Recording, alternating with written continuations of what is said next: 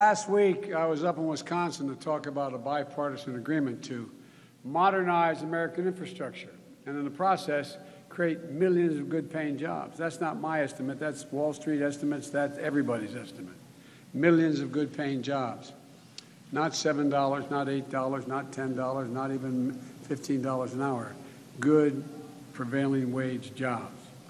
And here's what it means for Illinois. You've got, like many states, all states, you've got 2,374 bridges and over 6,200 miles of highway that are in disrepair. As a result, every driver in this state pays a hidden tax, about $600 per year in wasted time and wasted fuel because of the nature of the roads and bridges. And by the way, you're better than a lot of states.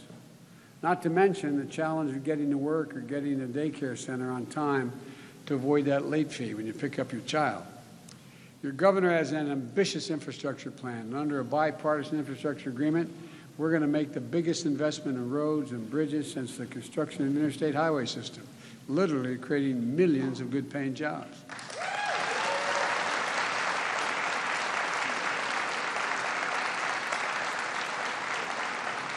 And God willing, we're not going to have 40 weeks of this is infrastructure week. Remember those?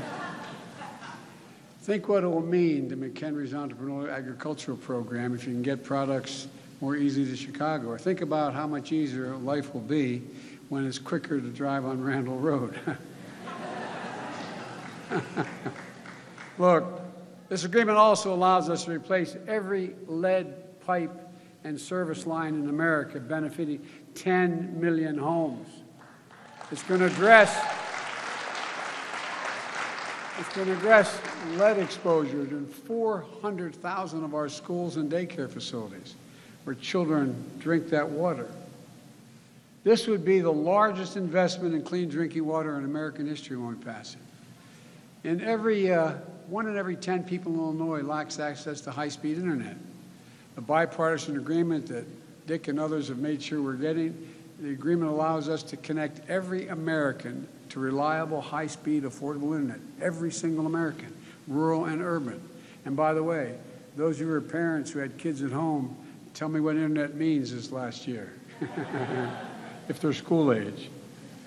Well, from 2010 to 2020, Illinois experienced 49 extreme weather events. Although I heard today from the senator north of here that the Republican senator, there is no global warming. Just so you know, there's no such thing. But those weather events cost this state roughly $50 billion in damages. And we're going to upgrade the electric grid to make it more resilient to extreme weather and other threats. There's a lot more the agreement's going to do to encourage the physical and ensure the physical infrastructure lays the foundation for a strong and durable and sustainable competitive economy.